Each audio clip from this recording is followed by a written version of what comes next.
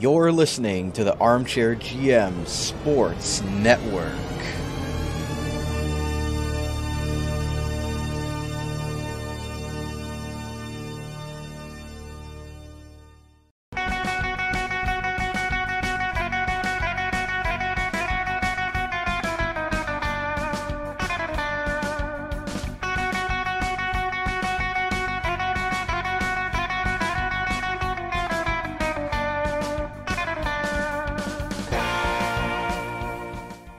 Time to sharpen those swords. You're listening to Sabres Semantics, a hard-hitting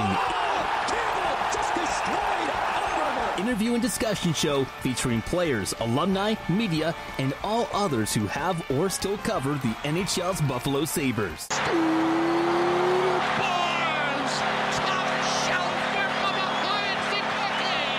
With interesting stories from the past and current objective analysis, this show is sure to provide an entertaining and unique perspective for both Sabres and hockey fans alike. Oh, brother, we are not worthy! Exclusively on the Armchair GM Sports Network. Now, here's your host of Sabres Semantics, Brandon Caputo. Welcome into another episode of Sabres Semantics right here on the Armchair GM Sports Network, and this is our off-season thoughts episode here coming to you guys during our off-season, but a lot going on for the Sabres with the draft class, with free agency, player movement, buyouts, and a lot of other things going on around this time of year for the NHL offseason. So thought we'd come on here during our offseason, do a little impromptu episode here. Going to be no commercial breaks as we're still working out the sponsor stuff for next season, but we're just going to power through this. Austin and I have some thoughts and figured it would be a good time for us to record an off-season podcast with all the news going on with the Sabres in the last few weeks here. So thank you to everybody that's been patiently waiting for us to come back, and we look forward to bringing you full-time coverage once again come September for the Buffalo Sabres and all the other shows here on our network. Make sure to give us a follow at Sabres Semantics on X, as well. You can follow us on Instagram, Facebook, TikTok, all that good stuff for you guys by searching the Armchair GM Sports Network. And thank you to those today watching us on the video version on YouTube. Make sure to hit like, hit subscribe, and smash that bell. And to those who chose to listen to us on your favorite on-demand audio platform, thank you very much for doing that as well. So with that said, Austin, we're going to touch on a lot of different things today, but it's good to be able to come back on here during the summer, get together here during our busy schedules, and give the listeners something to sink their teeth into, as the Sabres have obviously made some moves that some people have liked and some people have not. So pretty polarizing offseason for Buffalo, but it's nice to come on and talk about it. Yeah, absolutely. I mean, like you said, they've been busy. There's no other way to put it. Whether you got the moves that you were looking for as a fan or not, Adams has been a busy guy. They went through the draft, some buyouts, they attacked free agency, made a couple of trades, both I'm sure for probably the same reasons. People maybe were shaking their head for a little bit, but yeah, I mean, Adams had kind of told us before, I don't know if it was, I think he reiterated it in the pre-draft presser, but he said at the end of the season presser that, he wants to be harder to play against. You need more scoring, they need to be held more accountable, all things like that. Kind of reiterated that. And if you look at the philosophies of even, the draft class and the way he's approached free agency, he's definitely living by that creed. He definitely is trying to make this team harder to play against. Whether that translates into more wins will be a different story, but you can definitely tell that they are reshaping the identity of this team, at least, from the bottom up. We knew when Lindy Ruff was named the head coach that things might be a little bit different there, and there might be some player movement hit come the offseason with the Sabres, and kind of the philosophy that Lindy Ruff's going to play with as opposed to Don Granato. Like, do you see that being a reason why that the bottom six was pretty much changed for the most part, and there was a buyout of Jeff Skinner and the guys they brought in? Do you think those are kind of Lindy Ruff-esque type of additions that Kevin Adams was able to make? I'm sure Ruff definitely has some influence on it, but like I said, I mean, unless they kind of knew at the end of season presser that they were going with Lindy Ruff, which, I mean, maybe they might have. I know that is a theory that a lot of people have pushed out there, so I guess maybe that is the truth. But I just know Adam said it right from the end of the season was they have to reshape their identity. They have to find more ways to score. They have to be a better net front presence. They have to be tougher to play against. And as we break this down, kind of highlight some of the philosophy changes that you can kind of see with the way this team is going. But there is one thing for sure, and that's they've completely reshaped their bottom six, right? Skinner was a top six forward, so he doesn't really count, but Girgenson's gone, Oposo gone, Olofsson gone. You brought in a bunch of new players. I've been asking for it for a while. Zemgus Girgensons is a very good player. He's been here for so long. It's probably just time for both sides to break up because, he kept signing here. Buffalo kept wanting him back. Very good player. He's probably going to do really well in Tampa Bay, getting that 3-year, $850,000 per year contract. But just, it's the same guys that we've seen here over and over again that just, whether they directly contributed to what has happened here or not, it was time to move on. So I'm glad to see the philosophy change. I'm glad to see, the bottom six being reshaped. I do like the players that they've targeted here.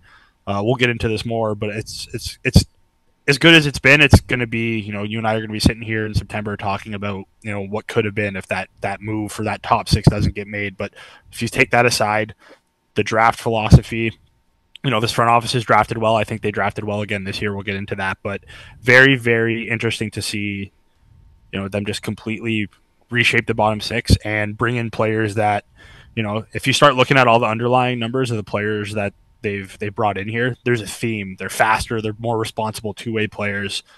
So it seems like they're going to have the bottom six kind of take the defensive load off the top six and free up the top six to be the run and gun style, because I know, like I said, there's been a shift in the philosophy here. They're not going to be this, ragtag team that beats the living crap out of the other team every night. They're not going to be guys who muck it up and fight all the time. These aren't schmucks. These are very good hockey players who are responsible two-way players, but they are going to have that grit, that jam, that sandpaper that Kevin Adams and Ruff had talked about. So, kudos to them. They saw what was going on. They had a philosophy under Granato and it didn't work, and they're changing it up to fit their new coach. And now, Adams has put a lot of pressure on Lindy Ruff and his big guys to take this team to the next level, because that was kind of the themes that he reiterated in his press conference after, the first wave of free agency. We haven't heard him talk since the second little wave that's happened here, but that's basically what he said after, the first day of free agency that he talked, or the second day. I can't remember exactly what day he talked.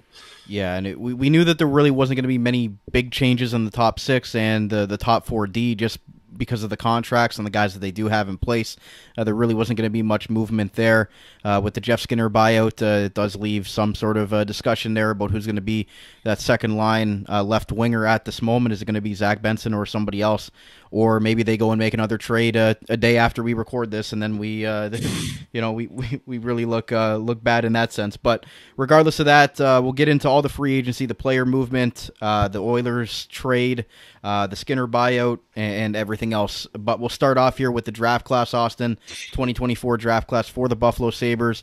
And they did make a small move that people were questioning a little bit there, as we heard Kevin Adams before the draft. Was he going to take a big swing at a player? Was he going to trade that 11th pick to go and get a solidified middle six winger, or package that together, as you mentioned, to go and get a bigger fish, a bigger piece? But he didn't do that. He moved down with the San Jose Sharks from 11 to 14 and picked up an extra mid-round draft pick by doing that.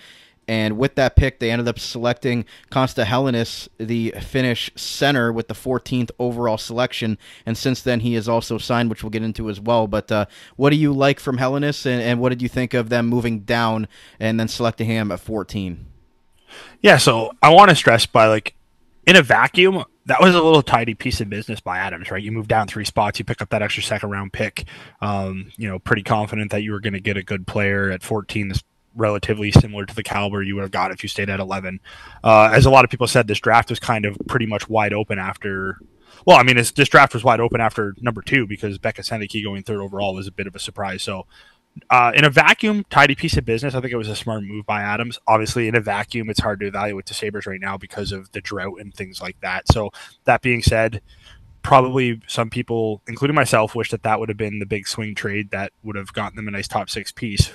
But can't really complain when you pick up an extra second-round pick, which he then later used to acquire Beck Mallenstein from the Capitals, which a bit of a head-scratcher in terms of what you gave up to get the player, not necessarily the player that you got there. But Helenius himself, really, really solid prospect. You look at, if you want to look at production wise, I know a lot of people like to look at that. He had 36 points in 51 games in the Finnish men's league, which is pretty impressive for a guy his age. Played for Olli Jokinen and Jukurit, and Jokinen said, and a lot of people have echoed this, that he is not far away from being NHL ready, which we're not going to have another Zach Benson situation, I don't think. I mean, Hellenius might have a chance to make this team out of camp, but given what, the Sabres need to do this year and some of the players that they have signed, I don't imagine he'll be a Sabre to start the season, but him signing his contract was interesting. I wouldn't be surprised if he starts in Rochester, which would definitely be good for Buffalo, because getting him over here in North America as soon as you can is always a good thing. Responsible, two-way player, good skater, more puck skill than probably given credit for. Don't necessarily... It's hard to rank him in terms of where you would rank him against the other Sabres prospects, but I do know this. The second they drafted Hellenius at 14, it made some of their other prospects more expendable, which we'll get into later, because they ended up shipping one out in the Ryan McLeod trade. So kind of hard to complain, because I guess you can say they broke even there. They came in with a certain amount of top prospects. They moved one out and still got a good one in Hellenius, who I think they probably valued. Obviously, they valued more than Savoie, because Savoie got moved. But Hellenius automatically becomes that responsible two-way center that seems to be the new prototype that this regime wants to target. And I know some people were complaining that the Sharks traded up to 11, ended up drafting Sam Dickinson, who we know well covering the Ontario Hockey League. But again, just the Sabres' top four is pretty much solidified here with the guys that they have, with the Dahleens, the Bowen Byrams, the Powers. Those guys are pretty much in place, so there really isn't a spot for Sam Dickinson right now. If they would have stayed there at that moment, he's going to be a top power play quarterback, and the Sabres really already have that. So I know people are going to say that the Sharks ended up getting a good player at 11, but it is what it is. If Hellenius ends up going to Rochester, as I think it was Lance Lasowski had reported that the plan is for him to go to Rochester, come over to North America, and play with the Amerks his first year. I think that's a good spot for him. As you mentioned, he played in the SM Liga in his draft year there, and had a pretty productive year there for an underage player. So signs his 3-year entry-level contract. He had 36 points, you mentioned, in 51 games, and he's as the Sabres put here, the 4th highest single season total by an under 18 player in Liga history, behind current NHLers Alexander Barkov, Mikhail Granlund, and Kaapo Kakko. So he's in some pretty good company there, and from what we saw at development camp as well, seen some flashes from him there. But it looks like he's going to be a very reliable two-way center when he does, really develop his game here in Rochester the next couple of years. Yeah, absolutely. And I mean, I get the sentiment. I am also...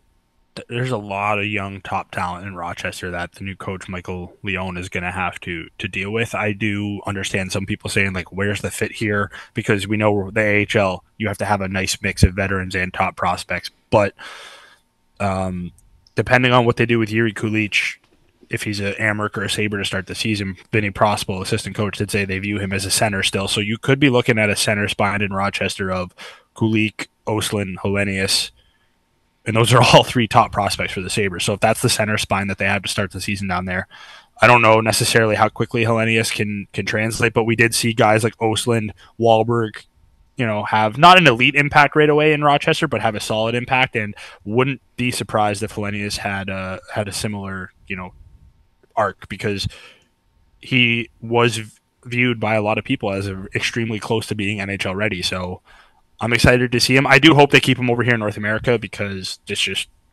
easier access to watch and keep track of. But it does seem like that is their plan, and I don't necessarily see why it can't happen. I think he had 1 year left on his Finnish Elite League contract. I know he was on loan to Jukurit. He's signed by Tappara, but I can't imagine there will be much of a hurdle there if that is the plan that the Sabres want to do. And it's nice that he has the ability to go to Rochester. If they would have taken a player from the CHL, we know the rules with that, and they can't go to Rochester until they hit that overage year. So it's nice to be able to bring a Finnish player over and get him engraved in the North American style here with the Rochester Americans, and we'll see kind of what kind of veterans they put around him with that new coaching staff down there. Sepp Appert has obviously moved up to Buffalo to be an assistant coach under Lindy Ruff. But going through the rest of the draft class here, Austin, what else excites you? I put it up on the video version for those watching on YouTube. Any players of note that you like that the Sabres picked here? Yeah, I do. Honestly, I like their first three picks. Hellenius, Adam Kleber, who's going to be in the NCAA for Minnesota Duluth. Big right shot defenseman, capable puck mover, good skater. But yeah, big size. Brody Zemer, the third round pick, U.S. National Development Program. Sabres love that connection as well. Also committed to go to the NCAA. He's a really smart, responsible player. I liked a couple flashes from him at development camp. Obviously, development camp was a little bit lighter this year with Adams, telling some of the top prospects to kind of stay away from it, keep their regular season, off-season regimens going and things like that. But when you look at kind of the philosophy that the Sabres have done, it's size. Size on the back end with the players that they've been targeting. Size with their forwards. Hellenius isn't exactly huge, but he's not also, Zach Benson, Matt Savoie type. He's 5'11", but he's 190 pounds. He's played against men. So kind of a different shift in philosophies there. Obviously, the Patrick Geary pick was the Buffalo connection, the local guy.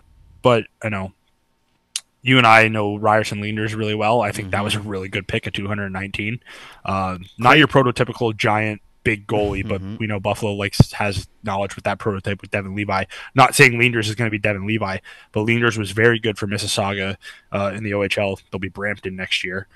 But part of a really good goalie tandem there. Interested to see what they do with him, if they're going to kind of go 1A, 1B, or if they try to move Leanders. Not necessarily sure there, but he was very, very good in the OHL, and I'm interested to see what his development path is like.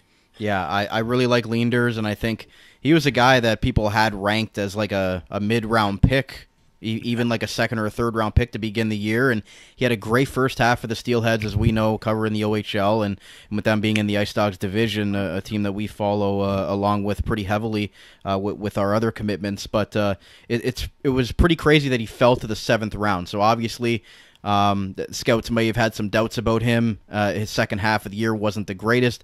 As you mentioned, with that tandem with Jack Ivankovic, he might be a first-round pick in the National Hockey League next year. We'll wait and see about that.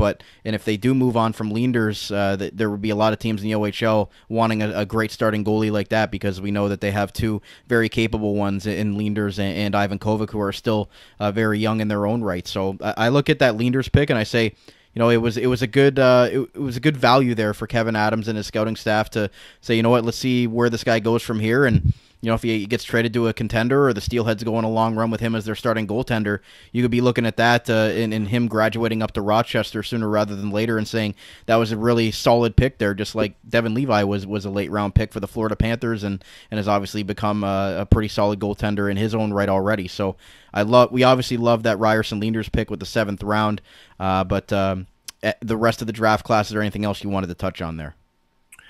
Yeah, kind of just continuing with Leanders, because I do think it's interesting now. Levi, I think you consider not really a prospect anymore. He's a goalie. He's either an age, he's probably going to be a Buffalo Sabre this year. I know they signed James Reimer. That's more of an insurance option. So Levi, not really a prospect anymore. So now you look at it, you have Leanders, Leeninen, and Ratzlaff. Those are probably the three top goalie prospects, the three goalie prospects in the organization. Leeninen had a really struggling, he struggled last year, injuries, his play dipped before like that. He said himself, this is a really big year.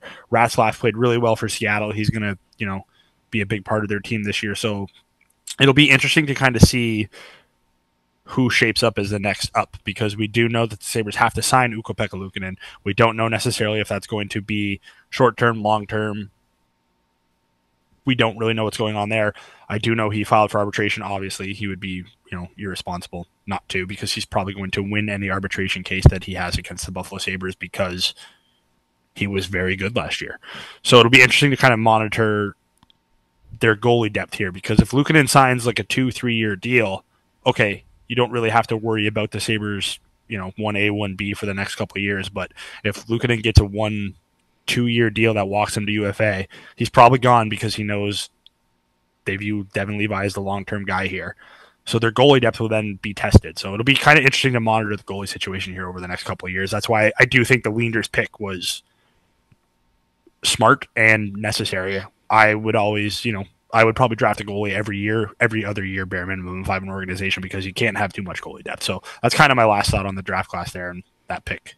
Yeah, no, I like it too. And you mentioned Luukkonen going to arbitration there. I know people are worried, but you know he's going to be a Sabre at least for the next year or two with that arbitrary case there. And we'll see where it goes from there. But definitely, as you mentioned, interesting to monitor the length of that contract. And if it does walk him to unrestricted free agency, you know the Sabres are viewing Devin Levi as the guy that could take over if Linders, if Luukkonen is going to require too much money for them to be able to be comfortable with their cap situation in a couple of years when they're paying Jeff Skinner's a buyout upwards of $6 million in a few years. But we'll get into that a little bit there.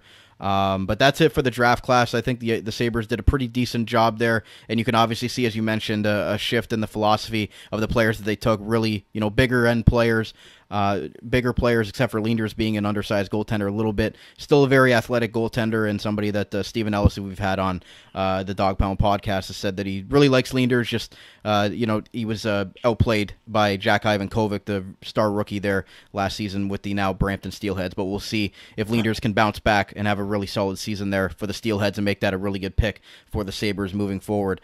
We'll get into the Jeff Skinner buyout now, Austin, and this was one that caught some Sabres fans off guard, but some maybe not so much. But as we look at Cap Friendly, and this might be one of the last times that we'll ever be able to use Cap Friendly because the website has obviously been bought by the Washington Capitals moving forward. We'll see if there's going to be another website for us to be able to use as a resource on this show. But the Jeff Skinner buyout, the first year is only $1.4 million. But the next couple years after that, and you'd think those are going to be years that are going to be tough for Buffalo because they're going to be looking to be contenders, playoff teams at that point, $4.4 million in 25-26, and then in 26-27, it goes up to $6.4 million on their cap, and then it goes down to 2.4 for the next 3 years afterward. Austin, what are your thoughts on the buyout itself, and then the cap ramifications for the Sabres down the road? Yeah, I think the buyout itself was necessary. Necessary is a tough word because they haven't really replaced the top six forward yet, so necessary might not be the best word. But when you kind of looked at the shift in philosophy, the emphasis on speed, responsibility, and the two-way game that this team now is apparently preaching, Skinner doesn't really fit that. He can still score in this league. I think he's going to do really well in Edmonton. Mm-hmm. He's going to play a similar game to Zach Hyman in Edmonton, right? He's going to, score from in close. He's probably going to have a lot of opportunities on rebounds and things like that. And while he's not fast. He's never been fast, but he is still a very good skater in terms of his edge work and his ability to get to those areas. But you kind of heard Kevin Adams say it. We weren't going to use him in the top six this year. He doesn't have that skill set to play in the bottom six. And he never really has. And there's nothing there's no wrong. That's okay. They paid Jeff Skinner to score goals, and except for that Ralph Kruger stuff that happened that kind of took 2 years away of his prime, he has scored goals. So I'm okay with the buyout. I'm annoyed they never replaced him in the top six, but I am definitely okay with the buyout because, yeah, at some point, $9 million for a pure offensive guy just wasn't worth it. He still scored 24 goals last year, so he wasn't completely off a cliff. I bet you he's going to score 25 in Edmonton, but I have no issue with it. Like I said, I take the issue. The issue is the moves that have not happened after the Skinner buyout because you saved so much cap space and you didn't really do anything with it. But the buyout itself, yeah, I understand it. But I do think that Jeff Skinner is a lot more useful than, some people. Most people understand why he was bought out. Most people realize he wasn't washed. He's not a good two-way player. He's never been a good two-way player. And right now, that's what Buffalo needs in their bottom six, and he was going to be a bottom six player. You saw it last year. He got moved off the Tage and Tuck line, and they replaced with Peterka, and that line immediately took off at the end of the season. So it's something kind of switched halfway through the year where it just wasn't working for him anymore. And under this new regime, he was going to have to be a responsible two-way player, and he's just never been that. So it's cool. I get it. Do you think maybe because of the emergence of a guy like J.J. Peterka and Zach Benson being a star rookie at 18 years old, also pushing that envelope, and then you got guys like Roseanne and Kulich that are basically fringe NHLers at this point, ready to come up, making a guy like Skinner expendable, and then they obviously moved on from Savoie as well. So do you think that the play of the Bensons, the Peterkas, and then having such great depth with their top prospects that are ready to come up from Rochester, factoring into the equation of Skinner just was the odd man out there of another skilled offensive guy that needed to be moved out. Yeah, I'm sure it factors in a little bit, but like I said, to me, it was just Adam said it himself. He's like, Edmonton said they view him as a top 6, but Adam said they weren't going to use him as a top 6. And when you look at his skill set is that of, if I'm not playing in the top 6, I'm not exactly useful to the team, because he's a pure offensive player. He does get under the skin of other, of the opponents. He's a disturber that way, but he's not a responsible two-way player who's going to give it his all in the defensive end, and he's never been. So when you look at some of the players that they've signed, like, Zucker might not be the greatest defensive player at all, but he's a perfectly capable third-line scoring winger. He's not going to kill you defensively the way Jeff Skinner would and did last year. So I do get it. I do think, again, there's a glaring hole that someone's got to fill. But in terms of the way that Lindy Ruff was going to use him, it's just, I think it was more that, and then they'll worry about the rest later, which clearly that's been their philosophy, because they haven't necessarily addressed that top 6 role yet. So it is what it is. The buyout is going to affect you in a couple of years, which obviously stinks, but I think they're a smart enough team cap-wise to plan ahead with that. You'd think so, and hopefully they still will have some cap space in a couple of years to be able to use, and obviously to compensate for that buyout for Jeff Skinner that's going to really hurt the 2 years after the 24-25 season. But we'll get into some of the other moves that you mentioned there. Free agency and some player movement for the Sabres. Some guys in, some guys out, as we talked about at the Open. The bottom 6 has been pretty much revamped from top to bottom there. I've got the updated forward line depth chart here just for reference here. And you look at it, and right now they've got Jason Zucker as a second-line left winger, but I assume he's going to be probably the third-line left wing that you would kind of brought up there. Ryan McLeod in a trade with Edmonton that we'll get into. Jordan Greenway still on the roster right now. And then a completely new fourth line in Beck Mallenstein, Sam Lafferty, and Nicholas Abe Kubel. 3 guys that were all brought in via free agency. Mallenstein was a trade with Washington, but the other guys were brought in via free agency. You lost some pretty notable bottom 6 players. Zemgus Girgensons, the longtime Sabre that you mentioned there, played his entire career with Buffalo, signing a 3-year deal with Tampa Bay. Good on him for being able to get a contract like that with them at this point in his career. You lost Eric Robinson and Tyson Jost, who both signed with Carolina, oddly enough, and a couple other subtractions as well. In Rochester, but it was pretty interesting the way that Kevin Adams went about free agency. They definitely didn't make the big splashes like the Nashville Predators did, getting Steven Stamkos, Jonathan Marchessault, and Brady Shea, but you didn't really expect those kind of moves from Buffalo in the situation they were at with their top 6 players. But what did you think, especially Zucker? He was pretty much the big one, and Sam Lafferty would probably be, I guess, the second biggest piece that they did get in free agency. And then as well getting James Reimer as a veteran goaltender to replace Eric Comrie, which I think is an upgrade over what Comrie gave you. And you know that Levi's going to come up and make some spot starts from Rochester. So overall, with the additions and the subtractions the Sabres made with their free agent class, where would you kind of rank them as far as giving them a grade here? C plus, B minus. C plus probably is where I would lean. And the reason I say C plus is it's been good. Not great. The move that they haven't made is why it's not great. They're one top 6 acquisition away from this being a relatively solid offseason. When you look at, Obey Kubel, Beck Mallenstein, Sam Lafferty, the new, fourth line, there's 2 things in common. Those guys like to hit. Those guys are responsible two-way players, especially Obey Kubel, who's one of the better pure defensive forwards, I think, in the league. But speed. If you look at NHL Edge, they track, a lot of advanced stats for the NHL. All those 3 guys are all in the high end in terms of top skating speed and speed bursts over 20 miles per hour. So that fourth line, and McLeod, which we'll get into later, he's going to be on the third line. But the bottom 6 is going to have a lot of speed. The fourth line is going to wear you down physically. The fourth line is going to take a lot of the brunt when it comes to the defensive responsibility. But they are equipped to do that in terms of their underlying numbers. So a bit of a different switch. Girgensons did have some speed, don't get me wrong. He was fast, but in terms of guys like, Oposo kind of lost a step as he got older, which, obviously he got older there. But I like the philosophy switch. That's why I went with C+. I really like the way they revamped their their bottom six. I think their bottom six is going to be so much better this year. The problem is you haven't addressed your biggest need, which is your top six scoring, which there's still time to do it, I guess, but I'm not very hopeful right now. Although we'll get into that later because numbers game, it does seem like another move has to be coming. But the last time we thought another move was coming is when they traded for Henry Jokiharju and they had a surplus of defense, and Botterill never did anything with that surplus of defense. So until the move is made, I'm not going to expect it to come. But that being said, good offseason, not great, not terrible.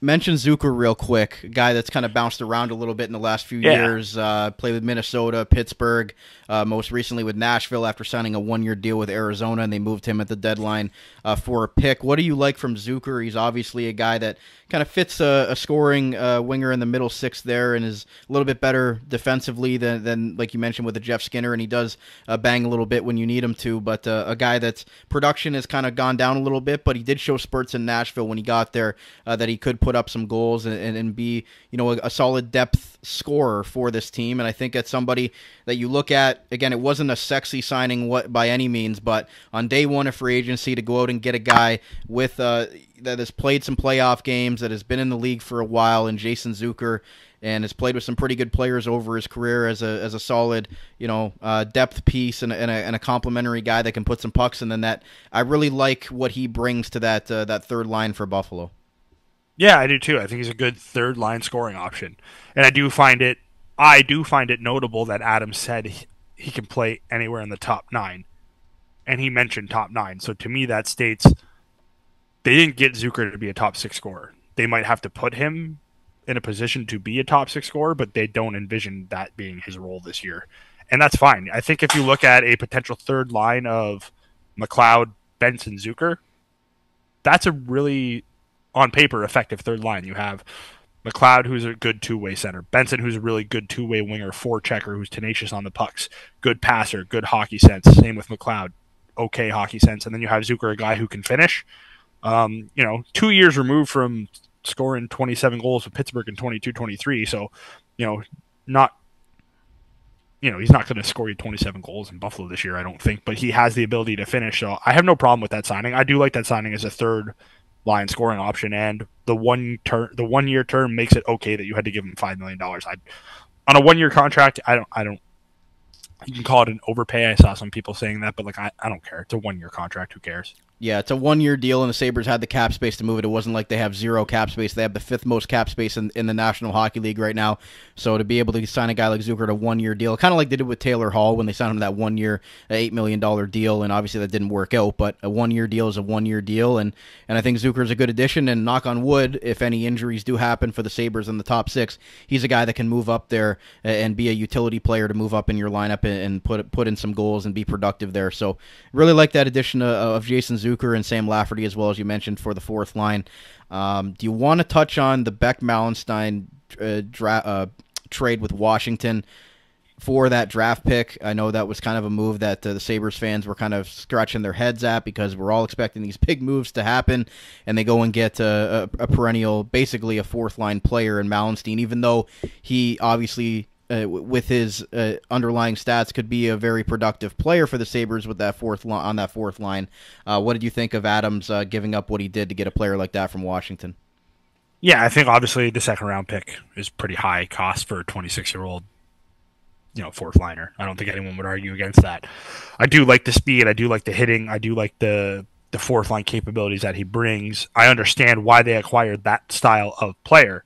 I don't necessarily understand the cost, which is fine, whatever. You got a second round pick in the San Jose trade. You basically used it to acquire Mallenstein. Cool, whatever. I think the common theme is sometimes you have to overpay to get a position of need. I didn't rank fourth line winger as one of the biggest needs for the Sabres. I think everyone kind of knew, anyone with a brain realized their two biggest needs were third line center, second line scoring winger. A new fourth line was obviously a part of their philosophy, and they were willing to pay a high price to get it.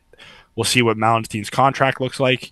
But you gave up a second round pick for the guy, so I have to think in my brain you view him as an every game player, much like Washington viewed him last year when he played 81 games. So it'll be interesting to see how they use him this year. But very fast, responsible penalty killer, a lot of block shots, a lot of hits. And I know the timeline doesn't necessarily line up there with the Skinner buyout and everything like that, but would you have liked to see maybe a move at draft time if they were to move, let's say if they didn't select Hellenis and they traded number 11 plus a second-round pick, or maybe they moved back to 14, picked up that second from San Jose, and then used that second and a player and or prospect like a Matt Savoie or that 14th overall pick to go and get like a top 6 player? Would that have been a move that you would have liked to see, even if they were to move back there to pick up that second as more ammunition to go and get a player? We didn't see a Martin Necas or Nikolai Ehlers trade yet from Carolina or Winnipeg at the moment of recording this, so you obviously see that that Carolina and Winnipeg didn't get the right offers for either of those players. So if a move is still to be made like that, did you think that they kind of missed that window with the trade that they could have made at the draft? I mean, obviously, I would have liked to have seen it. That was, to me, is their biggest need. It was their biggest need. To pretty much anybody, that was their biggest need. So obviously, yeah, I think everyone would have liked to have seen it. I don't think they missed the window, like you just said. None of those rumored, unless you view Mangiapane as a surefire top 6, which, I mean, he probably is, but he was moved for a second-round pick, but to the Capitals. So I guess unless you count him, none of really the big-name rumored guys have been moved yet. So I can't say it was a missed opportunity for Adams. But obviously, yeah, I would have liked to have seen that move. And I think until he makes that move, it's fair to question and doubt the offseason and the improvements that they'll make next year. Because unless they make that top 6 acquisition, they're back to, again, in terms of their scoring and their top 6 production, they're banking solely on internal improvements, which we saw what happened last year when they did that. It did not go their way. And another move that kind of, Sabres fans were wondering about was James Reimer, obviously a longtime goalie with the Toronto Maple Leafs and was on the other side of that rivalry. I view him as an upgrade over Eric Comrie. I don't know about other people, and I know some people were pretty upset that, why would they bring in Reimer when Levi's, in Rochester? And you just need a veteran guy that brings stability. And I think Reimer's one of those guys where, yeah, he's not going to do anything flashy, but he's also not going to be a guy that's, when you put him in a spot start here, he's not just going to let in 5 or 6 goals. I think he's a reliable goalie. He's a good teammate. He'll be a solid mentor there for UPL, and even when Levi is able to come up, I'm sure Reimer will be a good teammate in that sense. Eric Comrie was a little bit weird being in that more of a mentor role when he was still in his mid-20s. So when you bring in a guy like Reimer who's played in the league for a long time, in his 30s, and has seen a lot, been on a lot of different teams and been in a lot of different roles, I think he adds value off the ice, not just his on-ice production as a goaltender. And it'll be nice if he does get a start against the Leafs and is able to beat them. That would be great to see for Buffalo's perspective. But I'm not going to hate on the James Reimer move as much as some people would. Yeah, I'm not, and I'm not even 100% sure he's a lock to be a Buffalo Sabre. Fair. I think he was signed if Devin Levi struggles in training camp and has to start the season in Rochester. You have Reimer, like you said, as an insurance solid backup. If you're paying him $1 million, on a 2-way deal, so his salary is $1 million no matter where he plays, which is probably the reason why he came here. I have to think that Reimer understands there's a possibility that he is the starting goaltender in Rochester if everything goes the way that Buffalo wants it to go.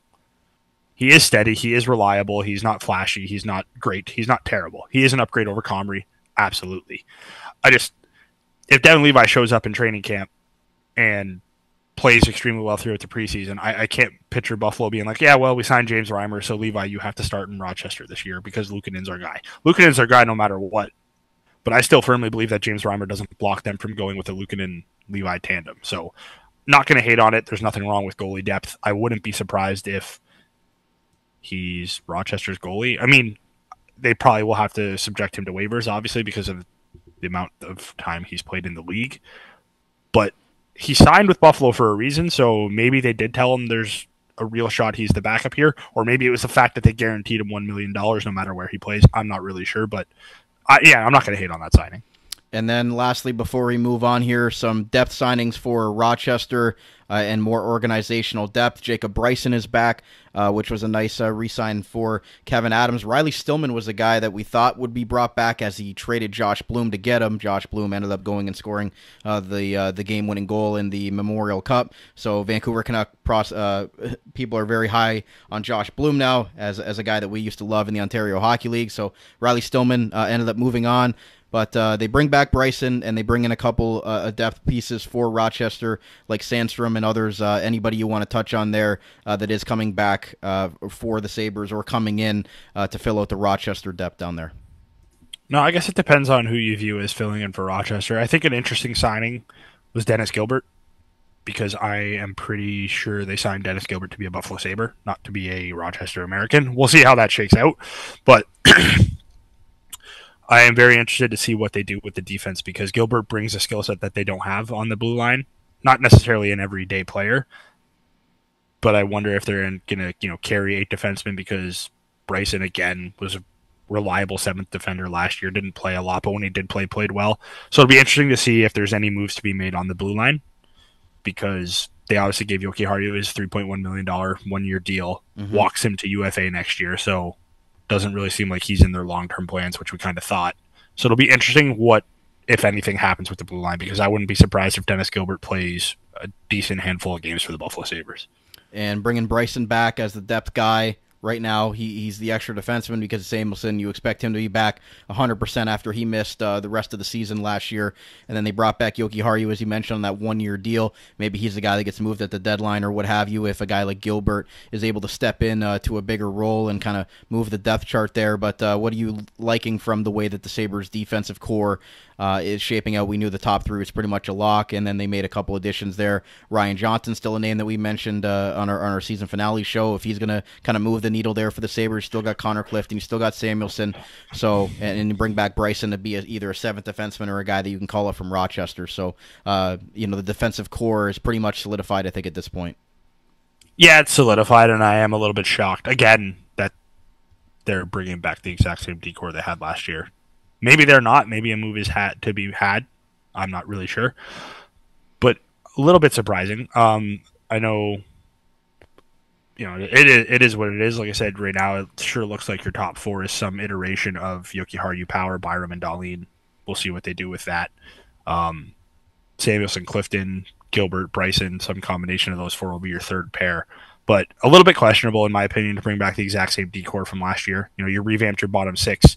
You didn't really touch your defensive group, which I don't necessarily think is smart, because I do think while Yoki Harju flashed, he clearly isn't in your long-term plans. You only gave him a 1-year deal and let him become a UFA next year.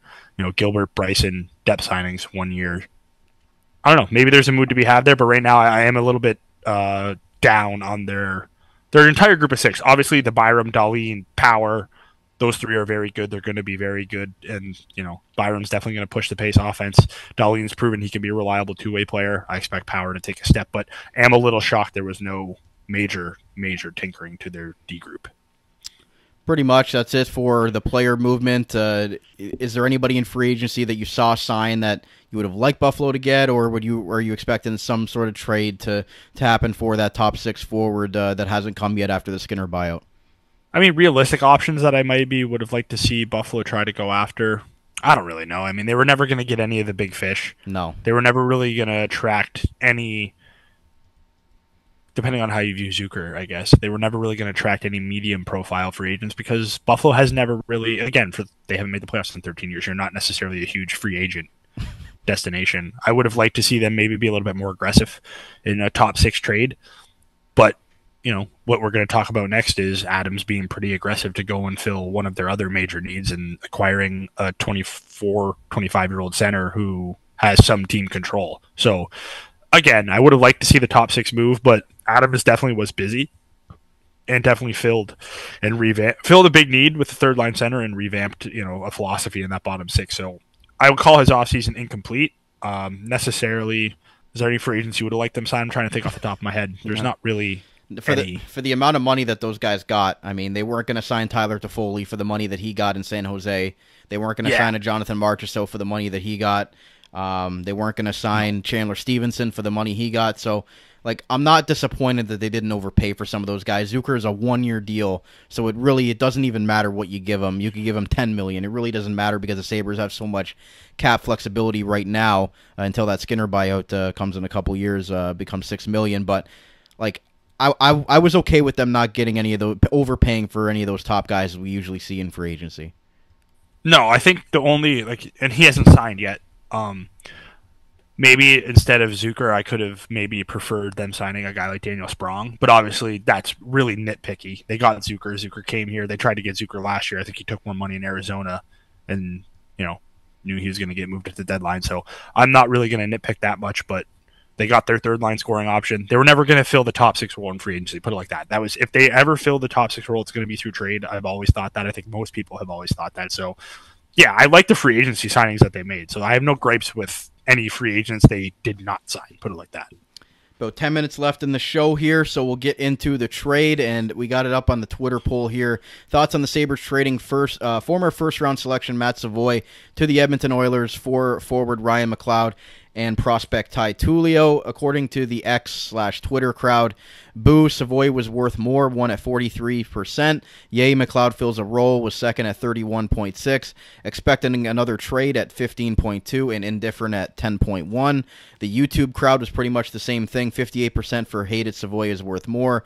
Second for love it, McLeod fills a need at 24%. And then indifferent and expecting a trade 8 and 9% respectively. Austin, where do you sit with the poll here? Because it's been pretty much split between the Sabres fans on Twitter. I don't know if you want to eviscerate any of them right now on the show, but no.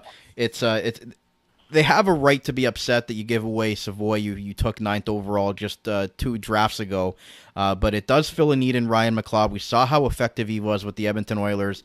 Ty Tullio, former Oshawa Generals captain. Still a prospect at this point, 22 years old, most likely going to be a Rochester American, played with Bakersfield for the most part last year, Edmonton's AHL affiliate. So where do you stand with this trade? And obviously Ryan McLeod is not going to be the sexiest addition, but he fills a need that the Sabres desperately had going into this offseason. Yeah, so the only thing I'm going to say is they traded Matt Savoie by himself. Matt Savoie by himself was never going to get you a top 6 winger. So if your sincerest gripe is Matt Savoie by himself was worth more, I'll disagree heavily on that.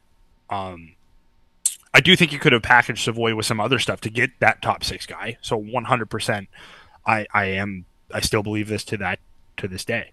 I love the acquisition of McLeod. Again, when you just look at the player, he fills the third line center hole that they desperately needed, albeit a very different player than Casey Middlestat.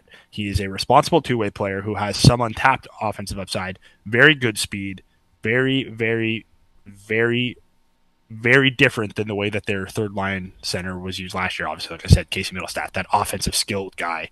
McLeod is extremely reliable. He played really well when he did not play with guys named, Draisaitl, Nugent Hopkins, McDavid. I know there was a lot of people saying, well, he was propped up by that. He wasn't. He actually played. He had really good underlying numbers with not those guys. So the McLeod trade is a bet on those analytics transferring over to Buffalo's new system.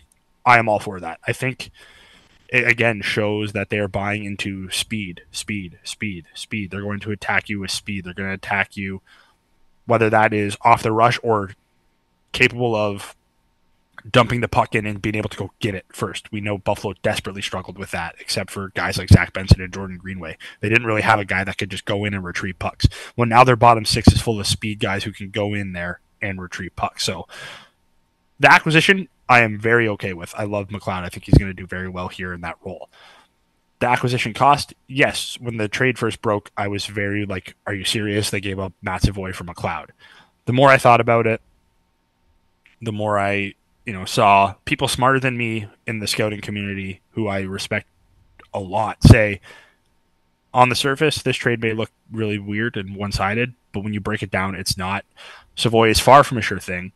Yes, people are citing the fact that he put up over 2 points a game in the WHL, but that was in his draft plus 2 years. So he was drafted 2 years ago. He should be putting up a ton of points playing in junior hockey.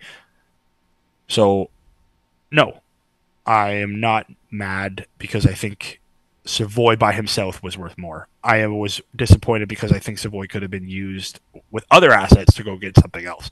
That being said, I like the McLeod trade a lot. The acquisition, a lot. I think he's going to do really well here.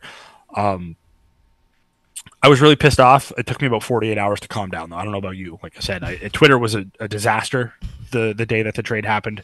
It's since calmed down a lot, so hopefully, you didn't go crazy like I did, seeing some stuff. It definitely was quite the thing to see Sabres fans blowing up over a guy that hasn't even really played for the Buffalo Sabres yet. And again, as you mentioned, wasn't a surefire thing. And it's quite interesting that Matt Savoie was basically moved on from because a former teammate of his and Zach Benson with Wenatchee/Winnipeg in the WHL played so well as an 18-year-old rookie that made Matt Savoie expendable at the end of the day. But I think it just goes to show you that the Sabres really believe in their top prospects, and not everybody was going to get a shot here. You still have to think about guys like Peyton Krebs, who are going to try to earn a bigger opportunity here as well when he gets a new contract, and the Isaac Rosayans, the Yuri Kulich, obviously Hellenis and Zach Benson are all in that conversation as well. So the numbers game just didn't add up for the Sabres, and somebody had to be moved. Unfortunately, it was Savoie. You saw what he was able to do, win a WHL championship with Moose Jaw when he was moved there in the Western Hockey League season. But again, I'm with you. I'm okay with the trade because of what Ryan McLeod does bring and how effective he was for the Oilers last year. But yes, we would have liked to see them maybe package that 11th/14th overall pick with a Matt Savoie, with something else to go and get that top six forward after you buy out Jeff Skinner. So I know Sabres fans are pretty split on this, and there's going to be the crowd that says, oh, watch what Savoie and Jeff Skinner do together in Edmonton in a few years. Well, it is what it is. The Sabres made their bed with those moves, and if Ryan McLeod is able to be as effective as he was with the Oilers last year in that third-line role, and as you mentioned, his underlying statistics and being a great face-off guy, being very fast, and adding to that whole thing, I think it's going to be very interesting to see where this trade is in a couple of years. We still don't even know if Savoie is going to be able to pan out. So on the surface, yes, the Sabres overpaid, but I think when you really look at it, it was a very smart move by Kevin Adams, and I'm not going to go and eviscerate him like Sabres X/Twitter was trying to do all week. Yeah, no, it's not, the most popular thing, and it wasn't even Sabres fans. It was just other independent people saying it's the Martin Erat Philip Forsberg trade all over again. And yeah, if Matt Savoie turns into Philip Forsberg, that's going to hurt the Sabres a lot. But one, we don't know if he's going to do that. Two, McLeod is a 24-year-old center, not a 33-year-old winger who's on the downswing of his career. So yes, on the surface, it's fun to make fun of Buffalo and say this is why bad teams stay bad and all that stuff. I get it. But they dealt from a position of strength, maybe gave up a little bit more than people would have liked them to give up, myself included. But they filled their second biggest need and got an effective NHL third-line center who makes their team better. You wanted a trade. I wanted a trade. They made a trade. I'm not going to gripe that much. Slight overpay, sure. But you got a valuable asset who fits what you're trying to do here. When Savoie, when you look at, he was basically pushed out. He was pushed out. You have Hellenius here now. Benson moved past him. Kulich is more close to being NHL ready. Maybe you could argue that Roseanne might be close to being NHL ready because of his AHL experience. So it's just, he got pushed out. And unfortunately, he was a fan favorite for the Sabres. He was a fan favorite of mine. You have to move something to get something. The Sabres were able to do that, and I do think McLeod is going to pleasantly surprise people this year, especially Sabres fans. Lastly, any thoughts on Tullio? We saw him with the Oshawa Generals in the OHL. He's been pretty much an AHL player, 22 years old. Yeah. Still possibly room for growth there, but any quick thoughts on him? Yeah, he'll be an AHL guy. I mean, again, we've talked about it. Rochester has a lot of top prospects down there. They have a lot of AHL vets, so I'm interested to see how they use Tullio, because maybe he was just a throw-in and he's just going to be, an extra forward in the AHL, or maybe the Sabres actually do have a plan for him long-term in the AHL. So interesting to see. I did love Tullio when he played for the Oshawa Generals, so it was cool to see that name come to Buffalo. But in terms of long-term NHL impacts, I don't really see any, at least at this point in time. So, Austin, before we wrap up here, rest of the offseason outlook here, we'll probably be back unless the Sabres, make a blockbuster trade here. We'll be back in September to really gear up for the season with our season preview show, go over the schedule, everything like that. But obviously, top six forward is pretty much the need the rest of the offseason here. They've pretty much done everything else that we expected them to get, fixing the bottom six there. And then with the Skinner buyout, just leave such a hole there unless they really want to throw Zach Benson into that second-line left wing role. What are you hoping to see from now until probably September, the Sabres make a move for the rest of free agency or via trade? I would like to see a top six winger acquired. When you look at their bottom six now, two guys stick out like a sore thumb, Peyton Krebs, Jordan Greenway, because the rest of the bottom six, except for Zach Benson, who is one of their top young players in the organization, the rest of the bottom six are brand new, trade acquisitions or free agent signings. So those guys aren't going to get moved. It feels like Krebs or Greenway are the odd man out. Do you potentially package one of those two with one of your defensemen to maybe try and get that top six? I don't know. I did hear, Joe Yerdon and Lance Lozowski on maintenance day mention Joel Farabee's name. They were also willing to say that, in NHL circles, it is no surprise that the Philadelphia Flyers like Peyton Krebs. Maybe there's a move to be had there. But I will say, if Adams does acquire a top six forward the rest of this offseason, it will really drastically change how Sabres fans view this offseason, because it'll probably take most people's opinions like me, where it's an okay offseason, to, all right, this is a solid offseason that sets the Sabres up to potentially push for a playoff spot. So if they were to get a guy like Joel Farabee, who's pretty much in Tortorella's doghouse, played 8-9 minutes a game, it just was not a good fit for the Flyers in John Tortorella's kind of system. Or if they went out and got a Nikolai Ehlers or a Martin Necas, what would be, your outlook on the offseason would probably go from a C+/B- up to probably a B- or an A- at that point? I think Ehlers would be an A+, just because Ehlers has the highest ceiling out of all those players. Obviously, 1 year contract, no guarantee he signs here long term, obviously. Necas would be good. I think I prefer Farabee over Necas, but if you give me any top six winger, yeah, I think most people would say this goes from a okay offseason to a very good one. Well, Austin, I'll give you final thoughts as we, we're in our offseason right now and look forward to coming back full time with this show in September, but been an interesting, offseason for the Sabres here with the draft class, the moves so far, and you can't really fault Kevin Adams for trying, because it's not like he just made one little move here and there. He's really, tried to rebuild the bottom six and made that Skinner buyout, made that trade with the Oilers to get Ryan McLeod. So you can see that they're trying to make some progress here, and with a new head coach and Lindy Ruff coming in, you can see that the change in philosophy, as we've kind of been mentioning throughout this whole show, hopefully is going to be an exciting thing for the Sabres come training camp. Yeah, he is trying. I'm tired of hearing that, though. I'm sure all Sabres fans are. He's done good. Like I said, I like the acquisitions that he has made. It's the move that he hasn't made yet that will continue to be a dark cloud over this team for the rest of the summer. Because right now you are desperately banking on, which I think it's okay to bank on it as a fan, Tage, Tuck, and Cousins bouncing back to closer to their form from 2 years ago. Absolutely. Jack Quinn being healthy. Okay, as a fan, I could definitely bank on that. I don't think it's smart for an organization to bank on that and not have any contingencies in place. So it's not over yet. A top six forward could still be acquired. I do think it is interesting now that it seems to be a surplus of bottom six forwards and no drastic changes made to this defense core. The logical part of my brain thinks that there is a move to be made packaging some of those pieces together. But as I said before, with this team, I'm not giving them benefit of the doubt anymore. Until you make that move, I'm not going to expect that move to come. And basically that's kind of what happened with the McLeod trade. I kind of think most of us gave up on a trade and the McLeod trade came. So we'll see. Adams has done good, not great. Anyone who is pissed off at him, I totally understand. I used to go to bat for him and say, I think he's a solid GM. I still think he's a pretty good GM, good drafter. He's built a nice front office. He's trusting what he sees. But his inability to make that key acquisition, aside from the Eichel trade, but let's be honest, the Eichel was one of the most valuable trade chips in the time, and probably one of the history of the NHL at the time.